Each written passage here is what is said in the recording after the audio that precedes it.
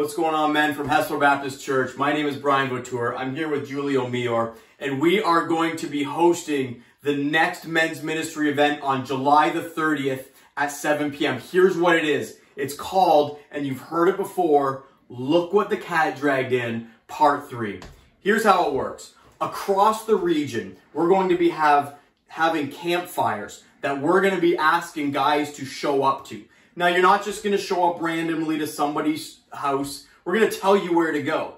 So we're going to have a number of hosts that are hosting campfires. And we're going to ask you to sign up as a participant. You're going to come, you're going to bring either a pack of wieners, you're going to bring a bag of chips, a pack of buns. Again, we'll tell you what's going to happen for that. So here's how it works. Here's what I need from you. I need you to either let me know you want to be a host. So host is going to have a little bit of room. They're going to have a fire pit. They're going to be willing to get a good fire going for the guys to hang around. And I also then need to know if you want to be a participant. So you're going to send an email to Julio, and his email is right there.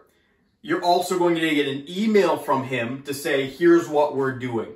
And that's going to be in your email box, so check for that. So if you want to be a host, let us know. If you want to be a participant, let us know. Now, Julio, why would you think that guys should sign up for something like this? You know, guys need guys night.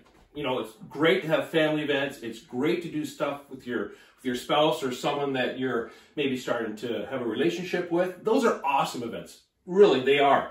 But there's something solid about guys meeting with guys.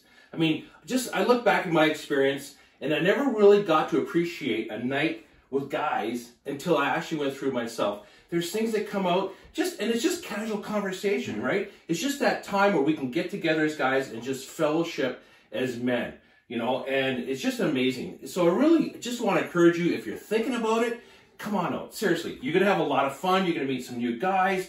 It's going to be great. We just would like you to come out, have a little bit of fun, enjoy campfire, hot dogs, you know, snacks, right? And, you know, you may want to get away from the kids as well. So I would highly recommend take that break, fellowship with some guys, and have some fun.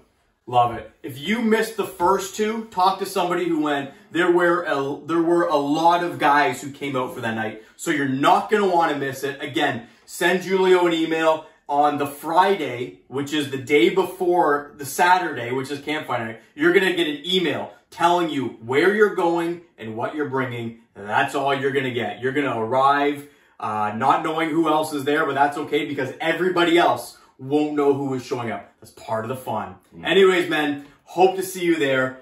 Send us an email. Looking forward to it.